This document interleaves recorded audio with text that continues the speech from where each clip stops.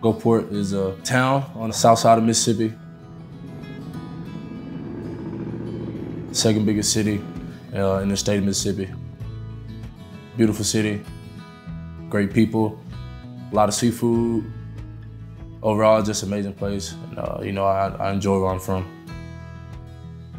He loved to go out on that boat and he loved to fish.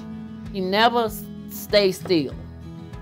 He always moving or doing something.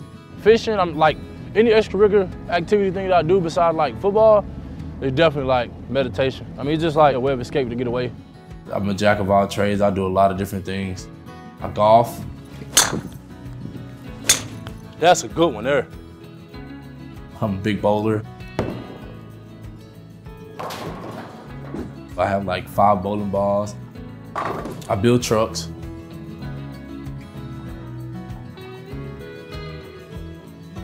There's nothing that I feel like I don't do. Look at that porpoise. See that dolphin? That dolphin like right inshore. It's like right in front of us somewhere. You'll see it come up. Do you see it? You see the fin? Yeah, look, 2 of them. The beauty of the water. The beauty of the water, I swear. Living in Gulfport is amazing. On any given night here, you can have my family here playing cards and eating a whole bunch of food and just enjoying each other's company. Yeah. Like that Queen of Spades you just showed me. Derick growing up in Gulfport has been such a blessing for him. The community is great here, and he always says, if you love Gulfport, Gulfport will love you back, and that's definitely the truth. That's all right, partner. Good game. He ain't run no stuff on no partner.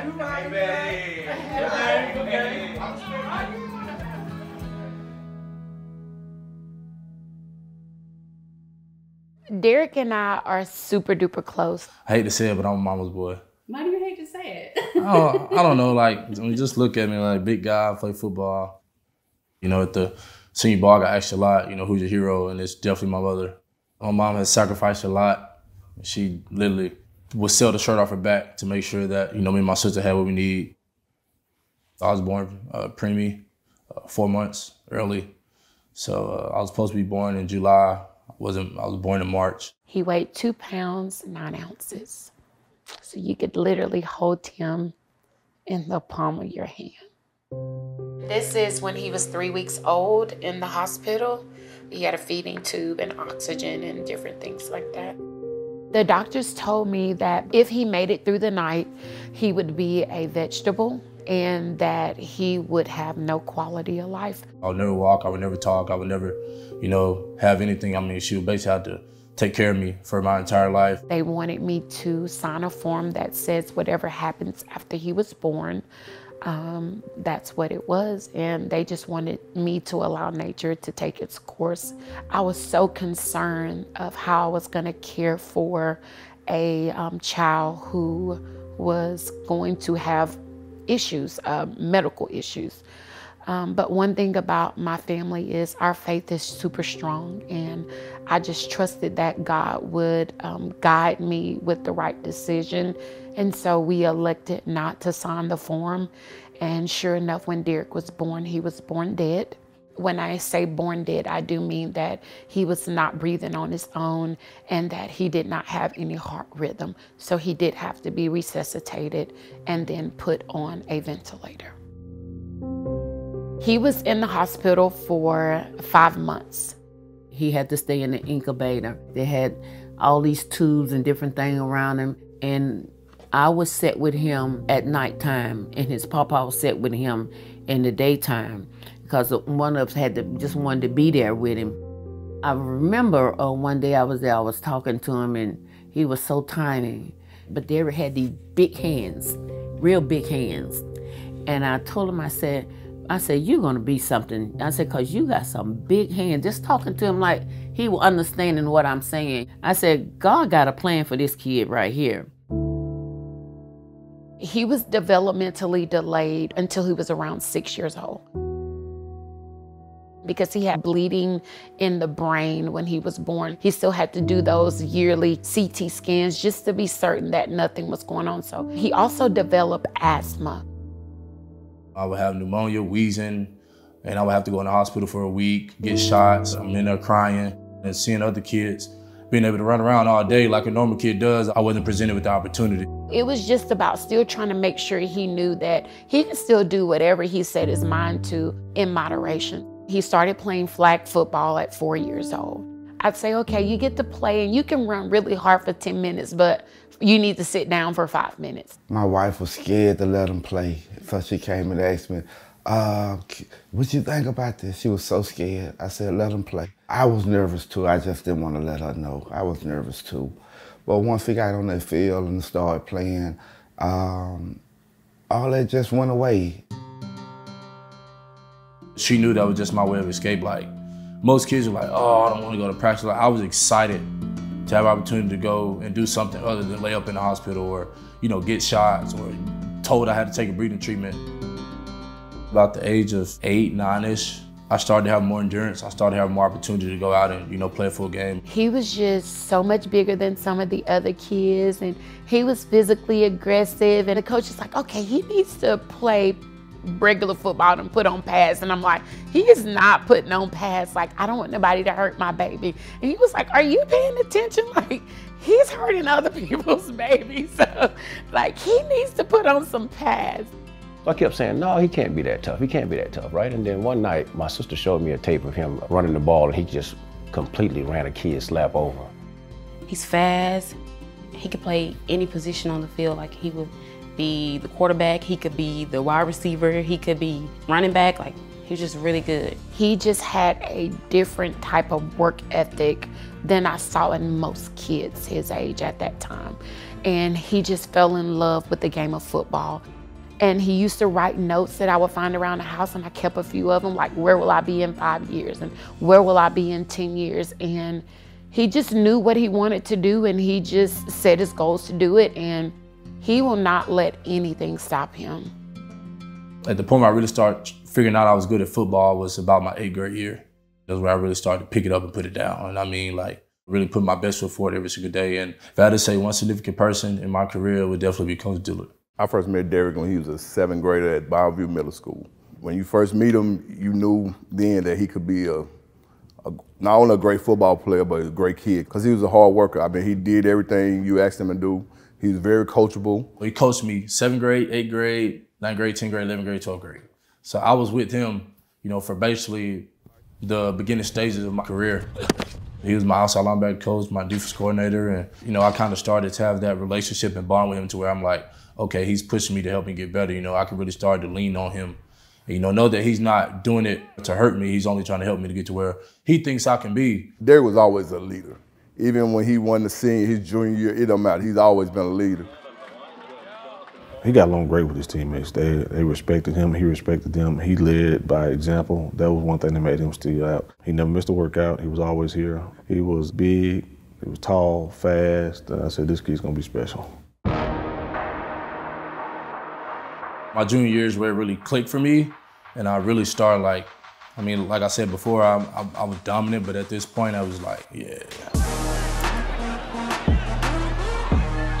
I didn't think he was gonna play defense because his hands are huge. Like, he used to catch passes in school, and I'm like, that's my brother. Like, if y'all wanna make a touchdown, hand the ball to Derick. Like, he's gonna get it done.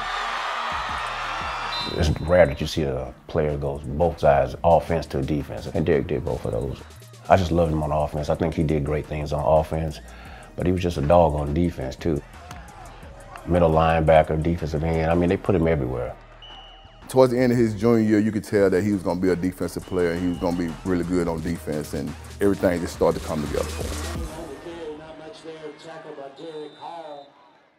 So recruitment was crazy. First school to offer was Ole Miss, like big time. And then obviously the rival from that state, Mississippi State, was the second. Then here comes Auburn, Louisville, Florida State, and then I don't remember the rest of the order after that. It got so crazy where his phone was going off, and I had to say, like, he's in school. I had never experienced that. It was crazy. 10 to 12 schools a day just to see Derick Hall. I'm telling you, it was so many head coaches. We had head coaches sitting down the road waiting for some of the other to leave. And the people in the neighborhood, you know, they'd be like peeping out the window and this and that, you know. I worked at Chick-fil-A, and that was pretty cool, seeing all, like, the different fans come in there. You know, I'm getting off, working in the back, and they're like, yo, what's up there? Like, come to Ole Miss, come to Mississippi State. And being a 16, 17-year-old kid, you're like, hey, this is pretty cool. You know, if Ole Miss or Mississippi State wanted a kid from the state of Mississippi, it was hard to be able to pull a kid. But I recruited the Mississippi Gulf Coast because that's where I'm from, and had the privilege to recruit Derick. And to be honest with you, I felt that it was a long shot. At the time Ole Miss was recruiting him, Matt Luke was the head coach, who is a former Gulfport Admiral. People really wanted him to go to Ole Miss. I mean, that's been big, you know, a Gulfport guy going to play for a Gulfport guy. But Derick's main thing, we talked a lot, just go where you feel comfortable at. I feel like he wanted to make the best decision for him and not for anybody else. Like, it's not about what you want, it's not about what they want, it's about what I want. The first time him and his mom came to campus, it was just like a natural fit. We knew that Derick was the right fit for us. We just wanted to be able to show him and his mom, Miss Stacy, that Auburn was the right fit for him. We had done a really good job of playing, you know, good defense, you know, at Auburn, and we had established ourselves as being a good place for a D lineman to come and develop and master the craft. We had D Ford, who was first-round draft pick, Carl Lawson, Montravius Adams, Derek Brown there, Marlon Davison, you know, Nick Cole. So we tried to sell him on the tradition, and him being one of the guys to come and continue that tradition. Derick was so used to everyone saying how amazing he was, and you know, what a great player, because when you go on those recruitment visits, that's generally what they tell you, because they want you to come through their school. Derick's sophomore and junior film was really, really good. But to be transparent, his senior film was just okay. You know, you can kind of see him out there somewhat playing not to get hurt. I went and watched him play you know, one Friday, and I didn't think Derick played very hard. So I was disappointed in it. When he came up on his visit, you know, I'd made a cut-up of that game. And, you know, had him in my office, had his mom, had his grandparents in there. He was like, what's this? And like, I put my head down. He was like, you suck. You never played Auburn. You're not good enough. Like, if you keep this up, I'm gonna take my offer from you. Like, he was just, I'm talking about putting it to me. And that lit a fire under Derick's butt. And when I say that next Friday night, that young man had the game of his life. And Coach Garner called him and said, now this is the type of man I want at Auburn. To me, that was, you know, something pretty significant, that he took the time to be able to try to help me get better at what I do, and I haven't even signed on the dotted line. I haven't committed to you.